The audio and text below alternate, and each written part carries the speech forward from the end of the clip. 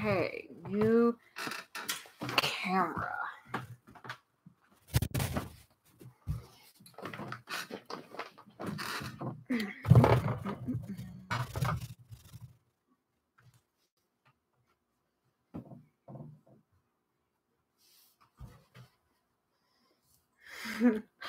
Constantly switching cameras because of.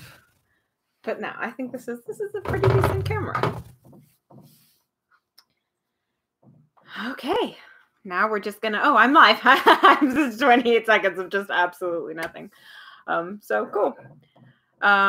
Here we are. We're live, and welcome to part 3 of the Phantom Tollbooth.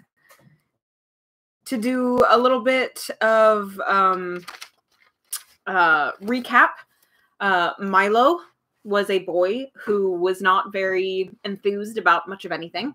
And then one day, when he was hurrying home from school, he found a package that he had never seen before in his room. And it was for a game called the Phantom Tollbooth. And it was a bright purple toll booth.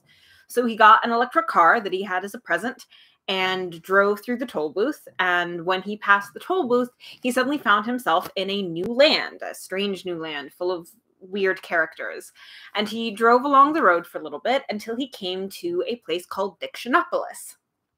Dictionopolis is where all the words in all of this world are made and curated and sold and so on and so forth. And he met a few characters. He met Talk, a watchdog. It's a dog with a stopwatch as part of the body instead of a dog body.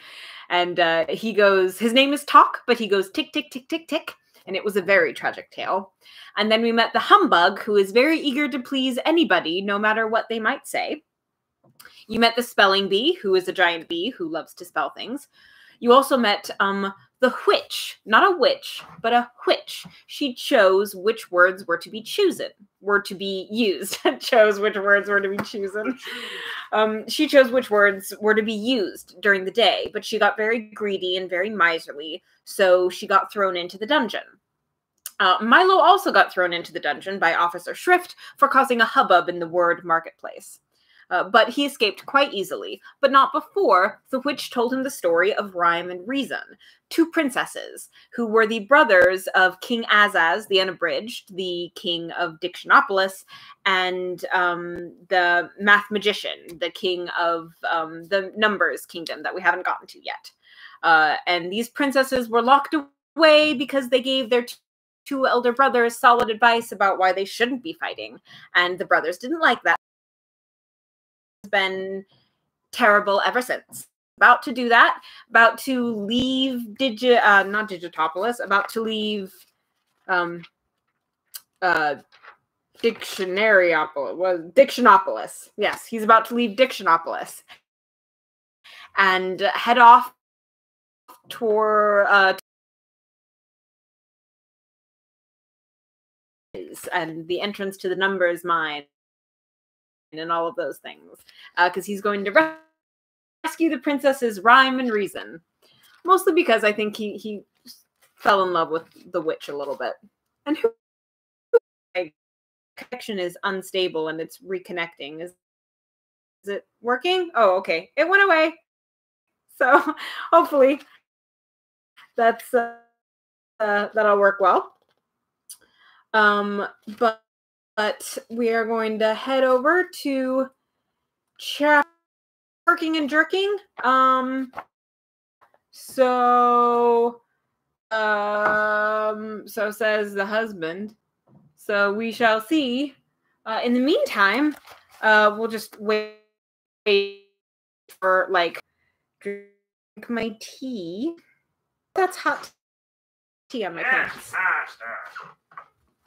I poured honey in it, and I need a spoon to stir it because then it's. Why is my stable? Excellent. I am drinking citrus sunrise tea with a little bit of whiskey again. Oh, well, it's good to have some fun. Okay, now where can I put this tea so anything. And let me make sure that you guys can hear me. Okay. Here, I'll just put that mug right there. And so, yeah, the bug is joining Milo and Talk on their adventure because he mistakenly agreed to volunteer in his rush of agreeing to everything. So, chapter 9. It's all in how you look at